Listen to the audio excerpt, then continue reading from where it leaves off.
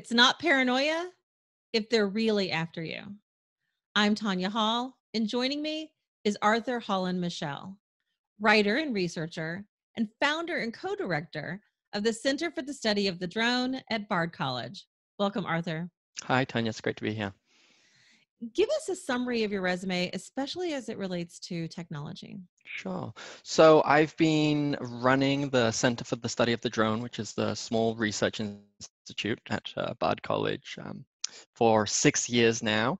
We do mostly policy research. We've examined a whole range of topics: airspace safety, counter-drone technology, Amazon delivery drones, military drone proliferation.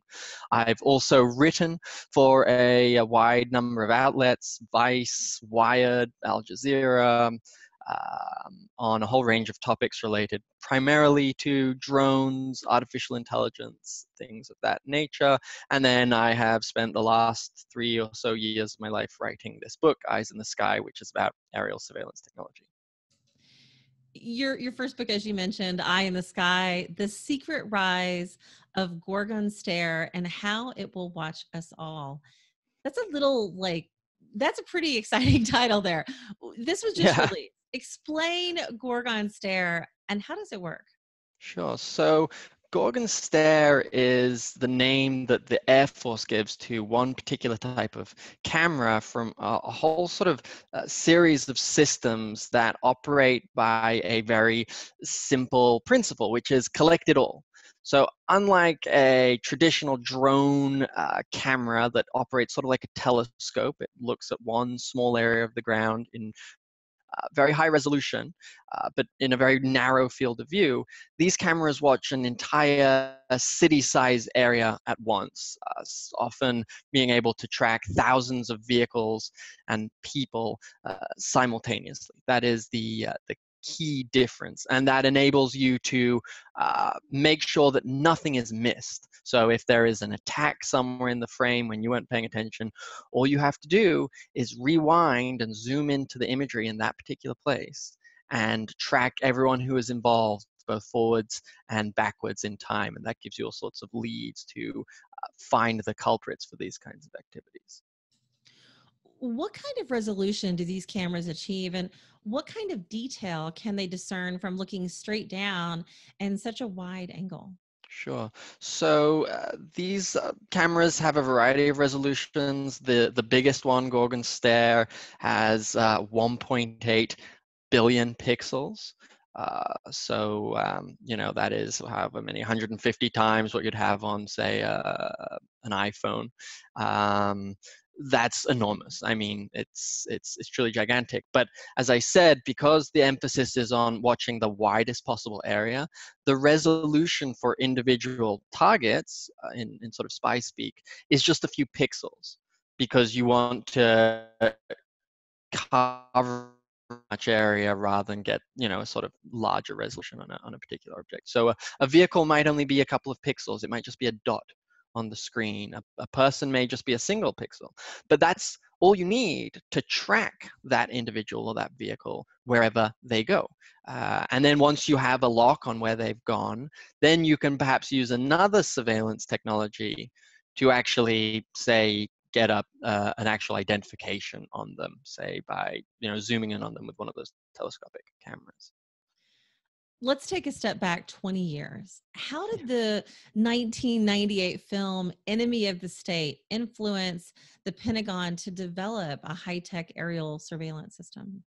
Sure. So I'm sure a lot of the viewers have seen the movie Enemy of the State. If you're trying to get a mental picture of what this technology looks like, it looks exactly like what the satellite does in that movie.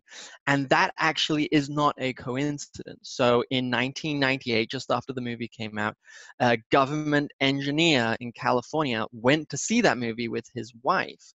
And he saw those scenes with the satellite. And unlike the other audience members who were no doubt horrified by what they were seeing on the screen, he was thrilled. He thought it was incredible. He started thinking about all the incredible things that the government could do with just such a capability. And so he rushed home, called his supervisor and said, "I have a great idea.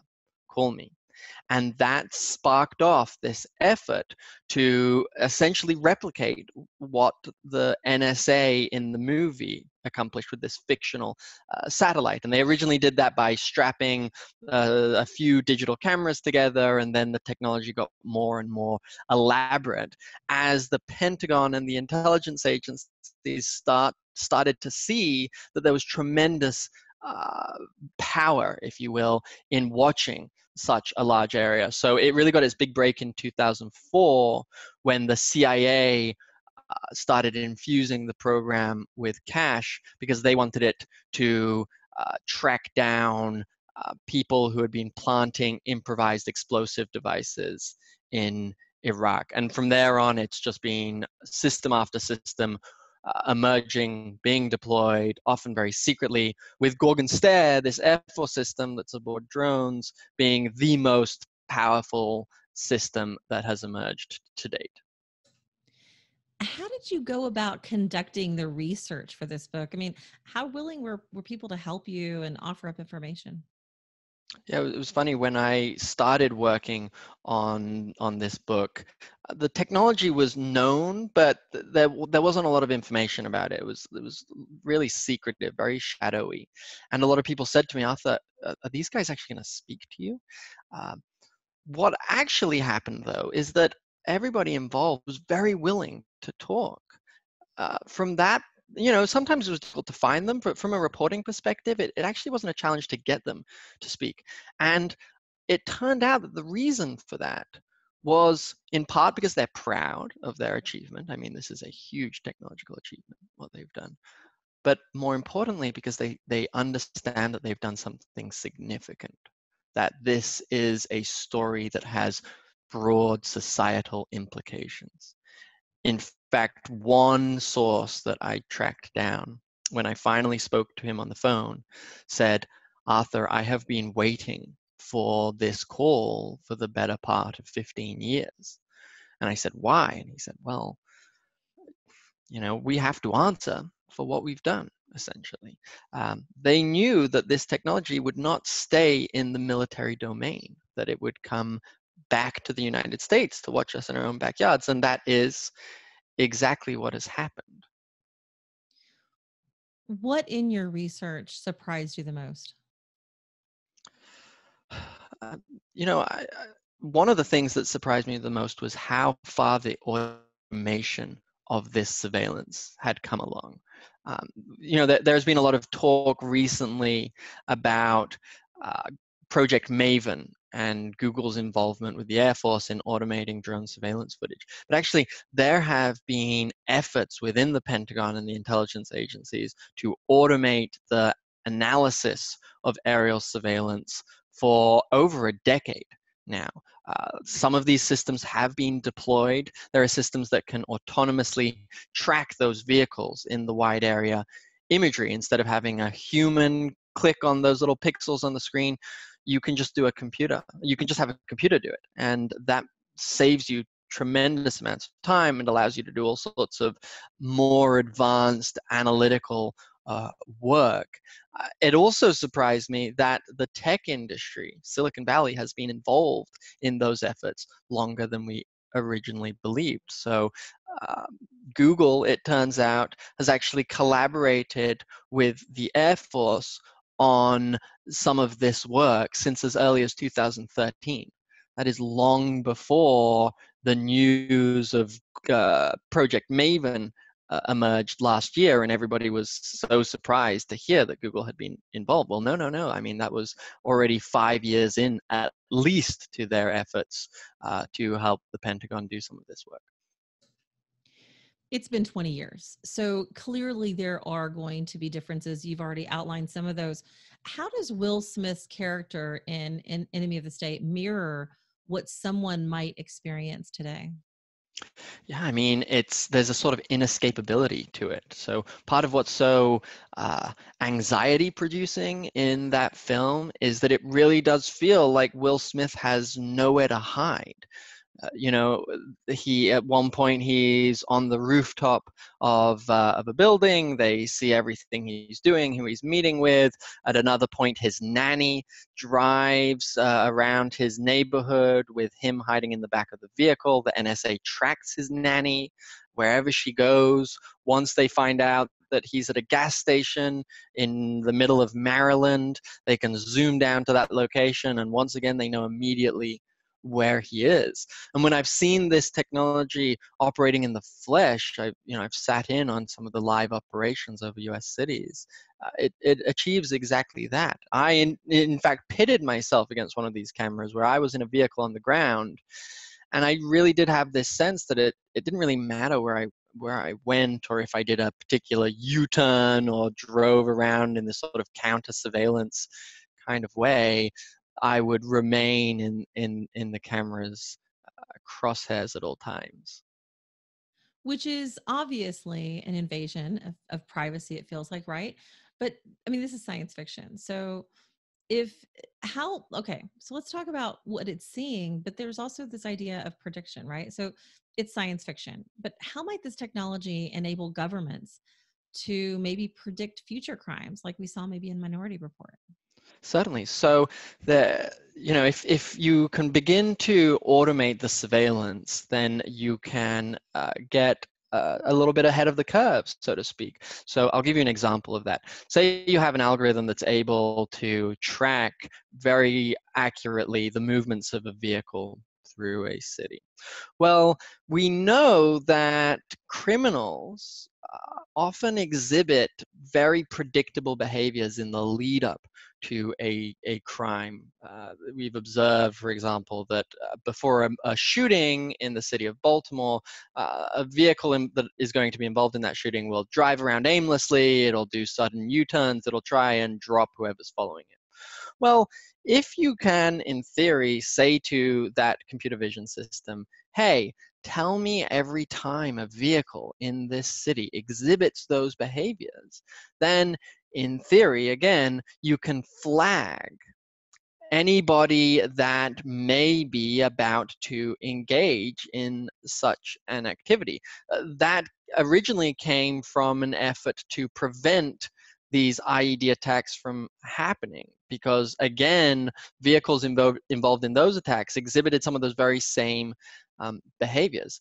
If the system, even if the system only catches 20% of the vehicles that are exhibiting that behavior, that's still much better than not having the system at all, because you are seeing unknown unknowns, to sort of borrow a spy term.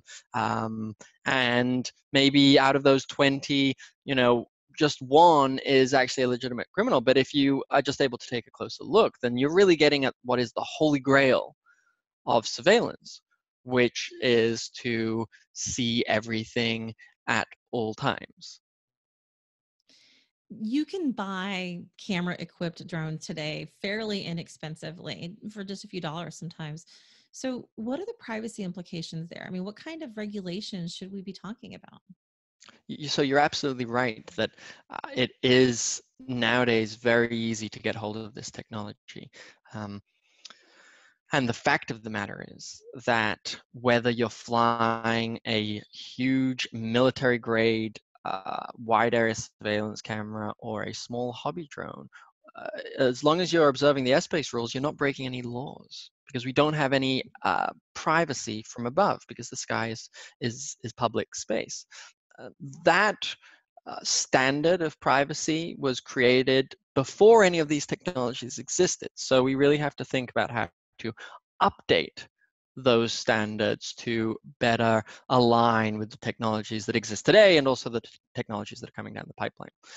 So what does that mean? Well, for other surveillance technologies, there is a warrant requirement that you can only track a vehicle persistently if you have some strong reason to believe that it has been engaged in a criminal activity. And a judge has agreed with you in that estimation. That would prevent law enforcement agencies from following whatever random citizen they feel like. You could also limit the minimum altitude, for example. This is an idea that a few people have thrown out at me during my reporting, so that you can't see anybody in really high resolution.